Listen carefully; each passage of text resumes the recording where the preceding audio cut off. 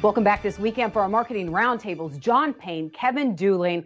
Well, we talked about it in news. USDA had a few shockers in the latest WASDE report. Kevin, we saw a significant cut to the all wheat crop, most of that coming from that spring wheat durum crop.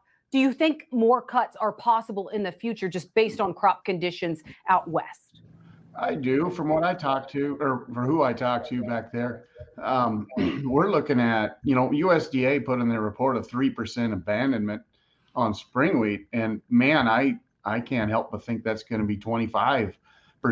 And then the yields are getting on the stuff they don't abandon are not good. I mean, it's and then that moves up into Canada. So you've got Canada's production too high. You've got the US too high. So you've got more cuts are coming. It's going to be really interesting to see what how this goes, but it's not a fun year for the North Plains or Pacific Northwest, definitely. And John, we knew that there were drought issues, heat issues, and that heat coming back next week. We knew some of those issues in the wheat crop. Why do you think it caught the trade a little bit by surprise, and we didn't know the extent of that possible damage? Well, I think the report kind of set the bar for a certain degree on the winter wheat as well. And I think that, we saw an increase year over year in winter wheat by, 100 million bushels, and on the KC side, even more than that. And that was offset by losses from the spring wheat. So we have a bumper crop or close to it on the KC and the Chicago side, and on the Minneapolis, we're losing it all. So I think the market now looks at the potential for future acres. You look at 650 to July 22 KC, and you kind of wonder who's going to be out there pushing increased acres at Kansas City wheat at 650 when you've got beans at 14 and corn in the the 5s to 6s. So right, I think that was a takeaway from the market I had.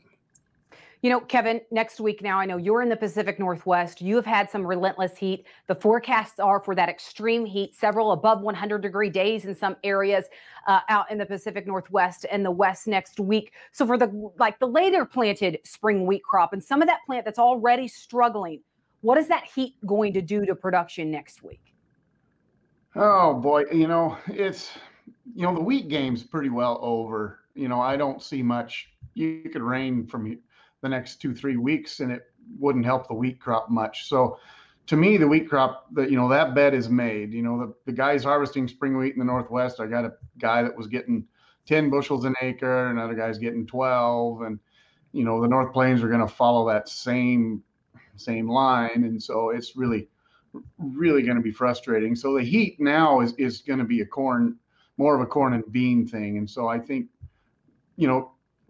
we've got, say, the two corn crops, as John was talking about earlier, and that western corn crop, Northwest belt, it's going to struggle in this, I think. Yeah, John, what are those two corn crops? This week we saw some areas needing rain, like eastern Iowa. They actually got some rain. South Dakota seeing some rain. And so as you have some of that rain hit, yet in the western corn belt, you have the eastern corn belt that has been getting rain. What are the stories right now in this corn crop? We saw a sharp reduction to Illinois ratings last week. It's tough for me to get too bearish on moisture as far as yield goes.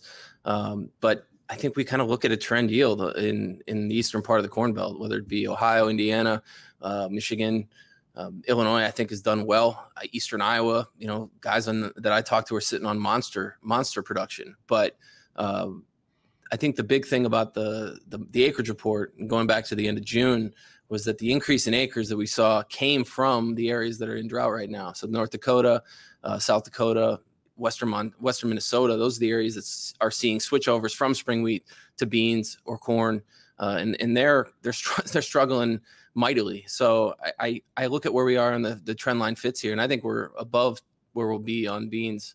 And in corn, I don't know if the eastern part of the belt can carry what we're going to lose in North Dakota and South Dakota.